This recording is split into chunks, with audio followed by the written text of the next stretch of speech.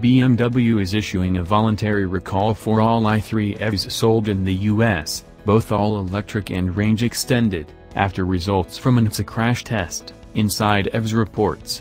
The German automaker is also issuing a stop sale until it can come up with a fix. According to documents provided to BMW dealers, the recall affects ICE sold in the US from model years 2014 through 2018.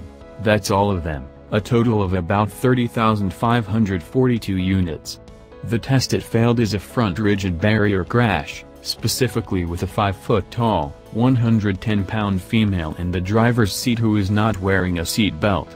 Such a situation produces a marginally higher risk of neck injury according to NHTSA tests.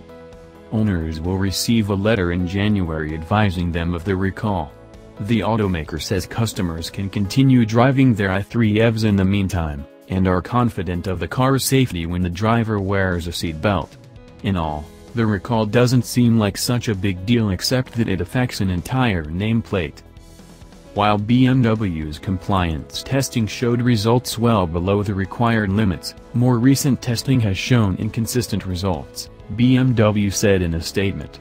Consequently, BMW has issued a recall and is working with the agency to understand the differences in the test results. A remedy is forthcoming.